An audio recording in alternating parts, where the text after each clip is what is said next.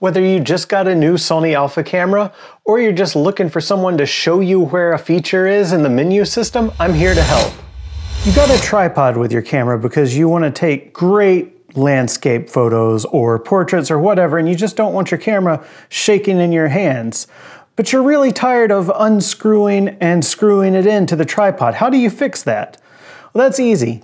Get one of these little mounting plates. It's an Arca Swiss mounting plate, and it goes on a wide variety of tripods, like this one from Peak Design here, and it just clips in and clips out super quick.